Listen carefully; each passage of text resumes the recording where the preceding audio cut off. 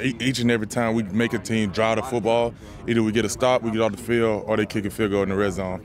And I think that's been our main focus. Stop giving up big plays, eliminate X plays, and, let's see how far they can take us as a defense.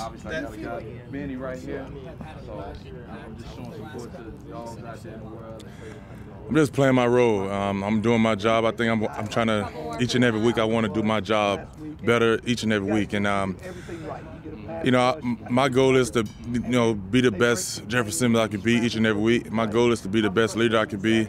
And the way, however that is and however that affect my teammates, if they, I think I bring a lot of energy to the defense. I think I bring a lot of energy to the team. I think that's, guys feed off that. And I think that's what we need, not just from me, but from everyone on our team, trying to bring the energy, and like Brave always say, how can you impact this team each and every day? And I think just my energy, just the way I kind of bring to what I bring to the game, and I just think that helped my team out, whatever it may be. So. That goal line stop couple more for Jeff. Monday, that's one of many that you guys have had since you've gotten here. What is it that you bring just to increase that aspect of to be able to stop teams like that? It's a mindset, like I said, each and every day, each and every play, you gotta defend every blade of grass. We talk about it every Friday when we talk about red zone. Don't let them score. Keep them out the end zone. Even if it's just a walkthrough, keep them out the end zone. And that's our main focus. Don't let nobody in our end zone. And just that play, it wasn't just me.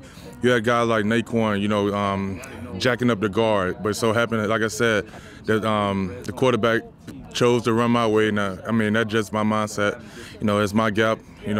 Don't run in my gap. So, that's just been the mindset that I have for myself. That's the standards.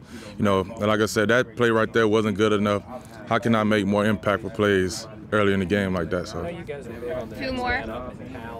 What is the challenge when you see guys going down, and what does it take to actually put that mentality into action? Well, you said I couldn't really.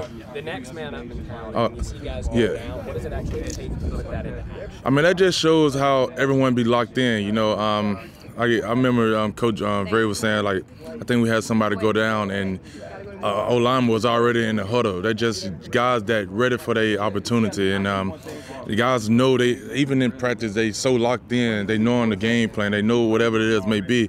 And I think that's just prop to our coaches and prop to our guys on our team that, next man up mentality is you never know what may happen in the game. And I think just the preparation each and every day of the week, getting guys prepared for that moment. So I think just that mindset that we have on our team, next man up, so far it's been doing good for us.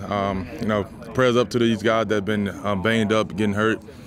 Hopefully they can get back with us. But like I said, the guys who's coming in and stepping up, they're doing a great job so far.